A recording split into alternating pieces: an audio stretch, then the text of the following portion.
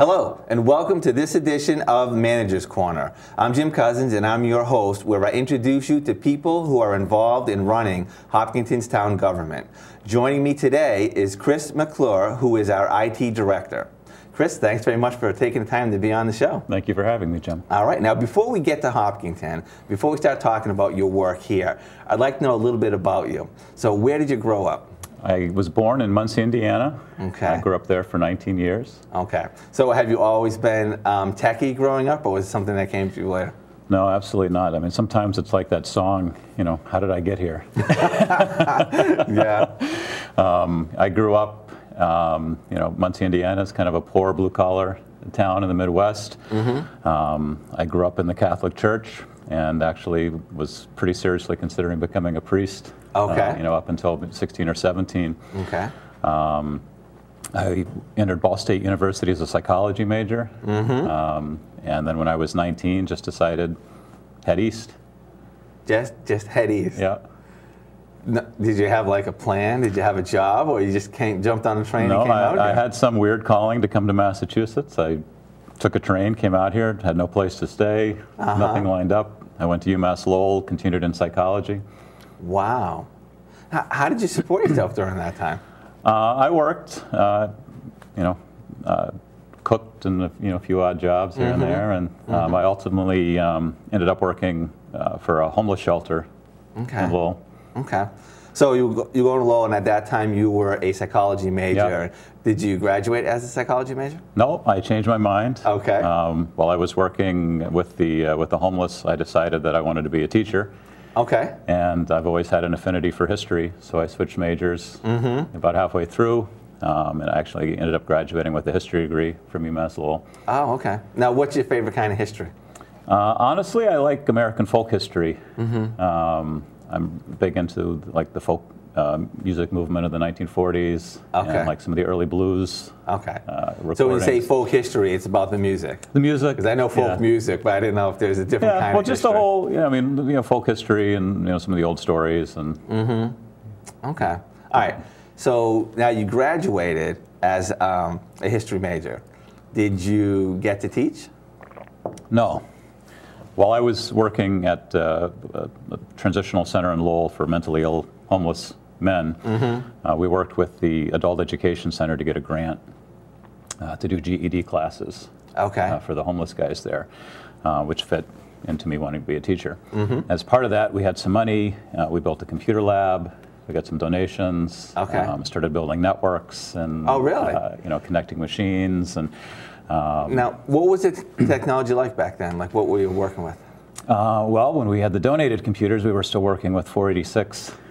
You know, machines and trying to you know, find network cards and you know, get them built. Pretty slow. The first cable modems were coming out at that time, and you know, figuring out how to bring a cable connection in and share it using a proxy server and all that exciting stuff. And that just sprung into doing consulting for various nonprofits in Lowell, including the Food Bank and the Maine Homeless Shelter, the Rape Crisis Center, and a few other places. Was working a lot with the Lowell Cable Access telecommunications at the time, and actually went through his training on television production. Now they have a big, don't they have like a computer lab there too? Yeah. Because they do a lot of teaching. I don't know what they're still doing, but at the time, you know, during the 90s, the Bridge the Digital Divide campaign was huge in terms of bringing computer access to people who couldn't afford it. So the Lowell Telecommunications was offering public computer access to residents, and we actually got some grant money in some of the shelters to actually create public computer labs where people could come in and have internet access and some basic training in Word and for job skills. Wow. Wow. Did you find it was really changing a lot at that time? Yeah. I mean, nothing compared to the changes in the last few years. But it was an exciting time. It was rewarding work. You know. All right. So what was your next step after there? Well, I was going to say, and I mean, working in that environment kind of instilled in me the same philosophy I have toward technology now, in that technology is a tool. That's, you know, that's there to help us. Technology has no intrinsic value. And so, you know, working there, with low budgets, which helps out now working in a town. Yeah. You learn to do more with less, but you learned how to use technology to empower people to communicate and to improve their lives. And that absent that, technology really doesn't have any value. So I was never enamored with technology for its own sake and having the latest and greatest processor and having this and, you know, getting the, you know, the next generation data network. It was always about what technology could do. Okay. You know. That's really interesting because, you know, a lot of people, it is about that. You know, it's like, I want the newest version, I want the latest features and things like that. And a lot of times I see, you know, people, they'll have like a really powerful smartphone and, you know, they're playing Angry Birds on it and things like that. So it was interesting watching some of the stuff on Steve, you know, Jobs' biography. Yes. And that he had some of that, you know, same notion that technology should make us more human, not less human. Right. So I take it, so as you were kind of working on these computers and the networks and stuff, that led to an opportunity? Yeah, so I was doing that work. I had a young family at the time and decided I had to make some money because as rewarding as it is, psychology and working with the homeless doesn't pay a lot. Although I do miss the work. And had an opportunity to go to the town of Norfolk, which is just a little south of here, to act as an IT coordinator. And I started doing some consulting with them and just took off. It worked out really well. Started getting some experience building their website and, you know, just figuring out what it took to run the technology for a town. What were you using to create their website at that time? At that point, it was, town websites were still in their infancy. And it wasn't uncommon for a lot of small towns especially to not have a website or have a very rudimentary website. And so like a lot of towns, they had a volunteer resident that was maintaining the website. And the town actually had a pretty cool technology called First Class that they were underutilizing, and we figured out you know, that could be used as a sort of a integrated email, calendar, web editing, collaboration suite, very similar to what Google is doing now, and the project we're working on with that. And just kind of learning the ropes and figuring out how to present a town meeting and write a budget and you know, get buy-in from the boards, and you know, you learn quickly in a town that having good ideas is not enough. You have to be able to sell them, you have to get buy-in, you have to make people understand what the value proposition is for them, and those are, you know, been valuable skills in this career. Wow, so you really picked up a lot just kind of on the job, kind of poking around and figuring things out. Well, and at the same time, the police department was going through an upgrade of their record system and needed IT, and I got involved working in the police, and as a byproduct of that, found myself doing computer investigations into computer crimes and sort of dealing with that, and ended up going to the Reserve Police Academy and becoming a reserve police officer. Wow. And was on the Metrolec computer crime unit team in the area, and we were doing internet safety presentations and you know, working with the detectives on different computer crimes. And you know, you're like a man of many talents. That's really amazing. Can you tell me what it was like? Because you mentioned that it was a time of great transition. You know, a lot of towns didn't have very detailed websites, and a lot of new stuff was coming out. Was it difficult incorporating the technology and training town hall staff and departments to utilize technology, or did you find people really? Yeah, that's always a challenge, and I mean, a lot of the philosophy I have now came out of that experience, in that the technology has to be simple. It has to be something that integrates into the processes people are doing. Technology can't be one extra thing that has to get done. Updating the website can't be one extra thing that has to get done. In order to create content, you have to have the engine of content be the work that people are doing. And so it's the trick is to build that technology into those processes so that people are doing the same or fewer steps than they are today. And they're producing websites, and they're producing notices, and they're producing calendar content and all of those. Because if it's one extra step, you know, I've seen town websites that have invested a lot of money and brought in a consulting company and have this beautiful site, and I'll go back 6 months later and the content's exactly the same. Because, you know, they weren't able to build those engines in to feed it. Right, I see. Okay, so how long were you at Norfolk? I mean, Lowell. Well, I was in Lowell before going to Norfolk. Yeah. I probably worked with the homeless for about 8 years. Okay. While I finished up school and kind of got my bearings on what I was doing. Yeah. I was in Norfolk for 5 years. Okay. And then between the police experience and I had some experience integrating the school department, there was an opportunity in Westford, which was a little closer to home at the time. And they were looking for somebody with experience working with police and school and doing some of those projects. Wow. Right up your alley. So in Westford, was able to do some of the same stuff, create a vital website with content, allowing residents to be more informed and breaking down some of those communications and transparency barriers. Yeah. Now you mentioned that in Norfolk you were an IT coordinator. Yeah. What was your position at Westford? IT director. IT director? Yeah. Okay. And then just expanding on really building a relationship with the school, looking for some common places to share resources and, again, breaking down some of those communication barriers. Yeah. You know what? Now that's like a really easy phrase to say, breaking down some of those communication barriers. Can you tell me a little bit about that? Like what it was like? Were there people who were really, kind of reticent to go on to this new technology, or was it difficult to get the public used to interacting with the town government that way? What are some of the issues with that? I mean, the biggest challenge in any organization, I think, are just some of the culture of the organization. Okay. And just how things have been done in the past, how people are used to doing something, maybe bad experience with doing something a particular way, one time, or with a personality that didn't work, or with something that didn't work, and being reticent about, trying something new again. So my approach is never to be heavy-handed. Kind of go in, look for places where there is common ground. Sort of prove that out in small testing grounds and gain trust and build those relationships. Slowly, again, not making it about the technology, but figuring out what the needs of the various groups are and how to meet those. But in a way that is inclusive and again, not heavy-handed. Yeah, yeah.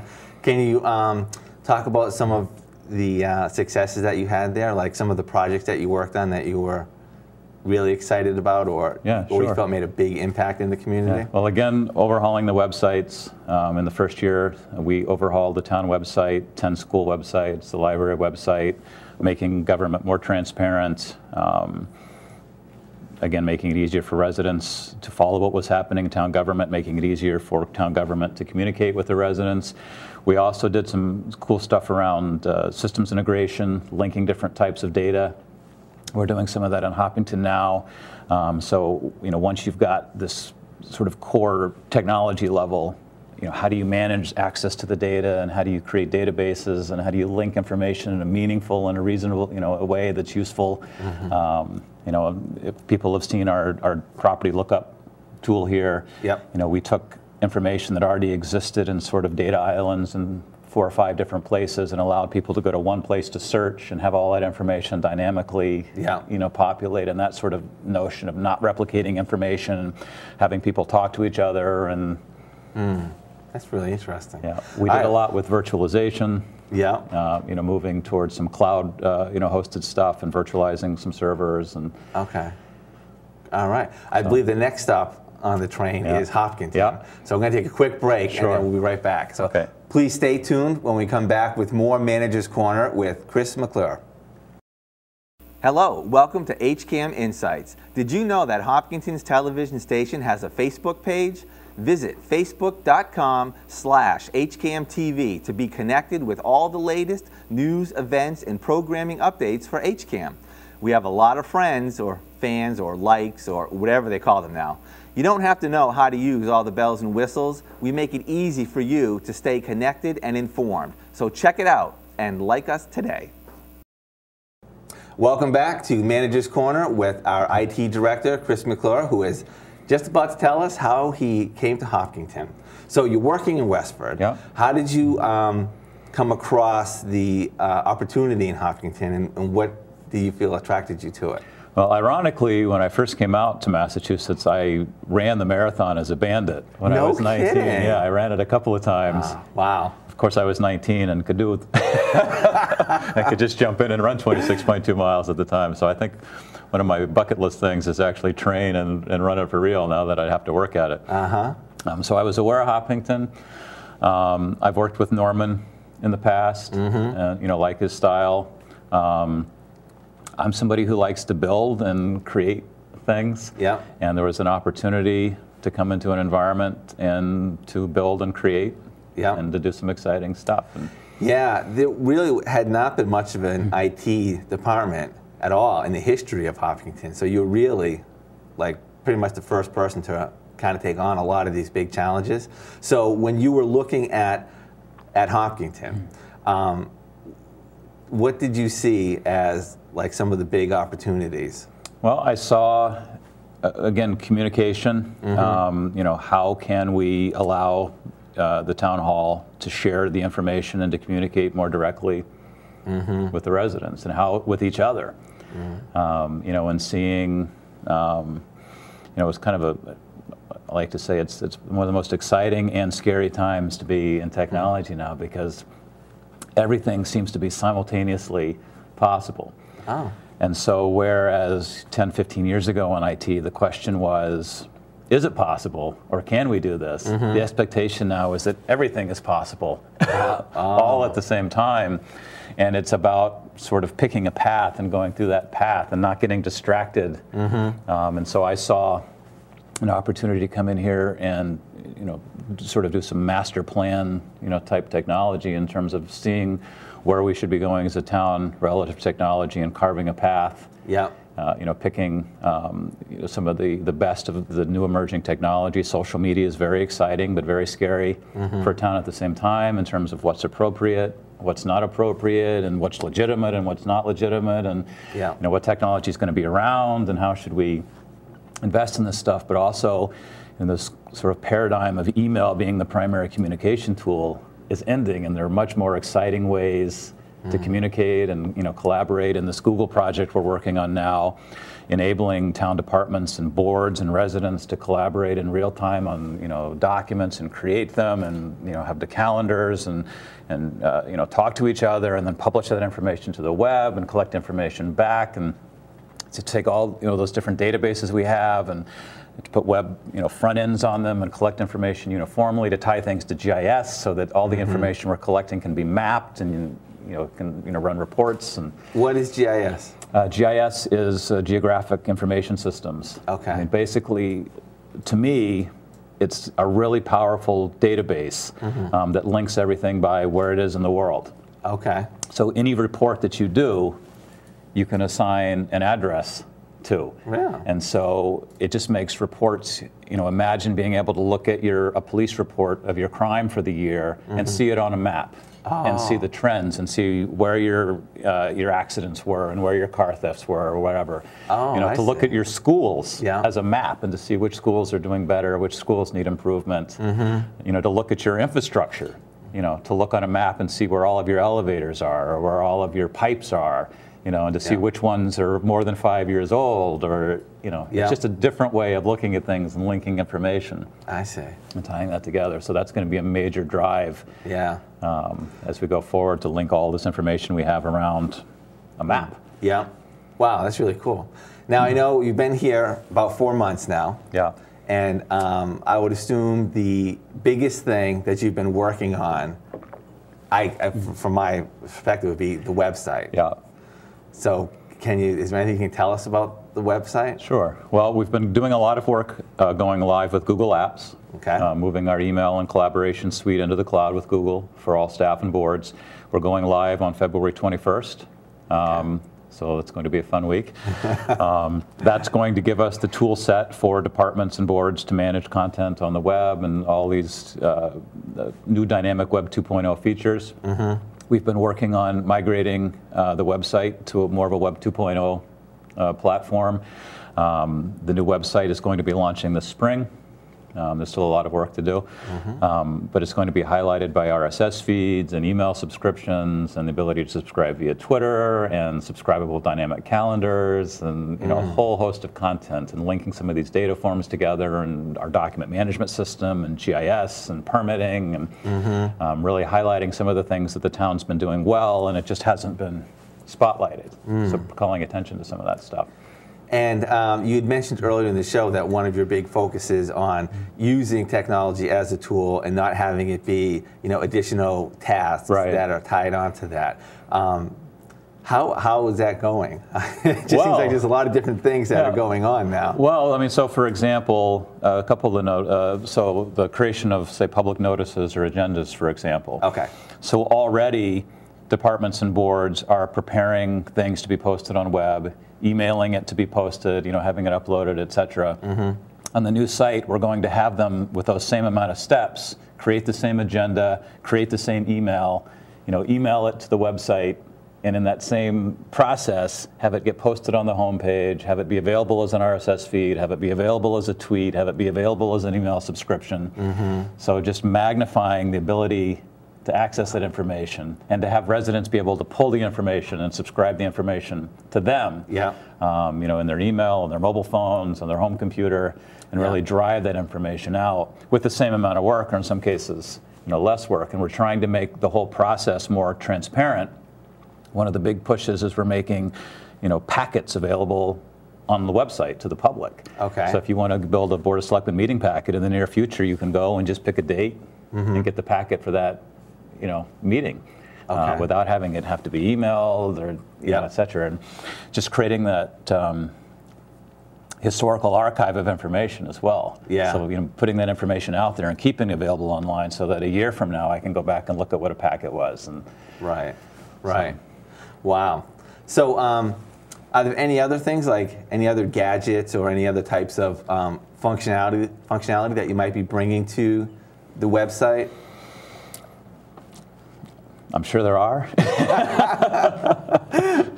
I can't think of anything offhand now, but I mean, there's a lot. One of the cool things we're working with the Google open source sort of technology is this Google Gadget technology, and we're starting playing around with building our own sort of apps that can be plugged into the website and can be distributed and can be subscribed, to via other pages. So it's possible to have not only just the information, but entire tools be, distributable. Searches or other things that, feed right into the town website that you can, install on other pages. The one thing I do want to point out is we've made a real solid effort to make sure that we're not requiring residents to do anything with Google in order to use our services, that everything we're doing is going to be open source, standard, and I've made a real clear efforts that nothing you're going to do on the Newtown website requires you to sign up for Gmail or anything proprietary, because I'm a big open source proponent, and I don't like requiring one vendor over another in that respect. So there's a lot of web stuff going on, and I'm sure it's just been occupying a huge amount of your time. Are there other areas that are you a department of one? How many people in your department? I'm a department of one. Okay. And part of that is managing resources well, working with vendors, working with community resources to leverage work, working with committees, and it's very doable with the cloud technology and some of the other stuff out there. I rarely see this field, especially in towns, kind of shifting to having a local IT director who's a visionary and doing some planning and managing resources and coordinating projects, but having a relatively modest operating budget and just dealing in the cloud and dealing with virtualization and a much more consistent way of managing. So I'm a department of one, but I enjoy the challenge. And one of the other big pushes this year is the collaboration with the school. We've put together a really nice joint capital plan with the school that involves some cloud migration, some virtualization of shared resources, some standard purchasing of technology and standardization around which workstations get used, and some sharing of Wi-Fi resources, et cetera. And also doing a public safety collaboration project, increasing redundancy, doing some virtualization and you know, creating a public safety data center. Okay. Well, this is really interesting. We're getting kind of tight on time. So in about a minute or so, can you tell me, are there any other projects that you either have been working on or that you see coming up in the future that you haven't yet had a chance to touch upon? Right. Well, the exciting thing about the web and the Google App project is that's going to keep us busy for a long time and grow with us. And we're really invested. We're actually doing some training in the coming weeks and making sure that as we invest in this technology, we're also empowering people to use it. So we're sticking with what we're doing and really working to grow with it. But we're also looking at, you know, improvements to the phone system and adding, you know, voice over IP technology to save some money and also add some functionality and service to the way we process phone calls. We're working on more joint efforts around managing the phone systems and print management between, you know, all town departments in the school. Continuing to work on those data projects. You know, we're looking at, you know, some archival projects of getting some of our old plans, you know, scanned and indexed and available online, and you know, just using the tools that we have and just keeping, you know. And there's always, I'm sure there's going to be surprises that come up. Yes, I'm sure. So, all right. Well, Chris, we're at the end of our show. I wanted to thank you very much for coming on and sharing a little bit about your history and about your vision for the town and all the work that you're doing for us. No, thank you, Jim. All right. And thank you very much for joining us on this episode of Manager's Corner. Please tune in next time where we'll have another conversation with another person who is helpful in our town government. Take care.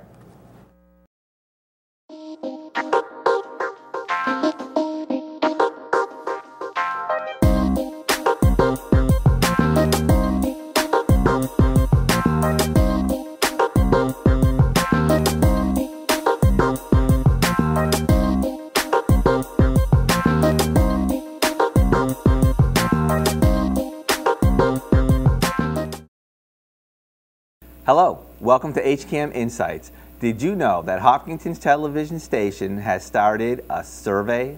That's right, we want to know what you think about us. Please tell us what you like, what we can improve, or even programming ideas you'd like to see us produce. You will find the survey at hcam.tv/survey. And thanks for taking a few minutes to give us your thoughts. Hello, welcome to HCAM Insights. Did you know that Hopkinton's television station has underwriters who help bring you the programs we create? You will see underwriter credits at the top of the hour on HCAM-TV and on our website, hcam.tv. Underwriting on HCAM shows their commitment to community in Hopkinton. So please, when you see an underwriter, thank them for helping to support your local nonprofit TV station.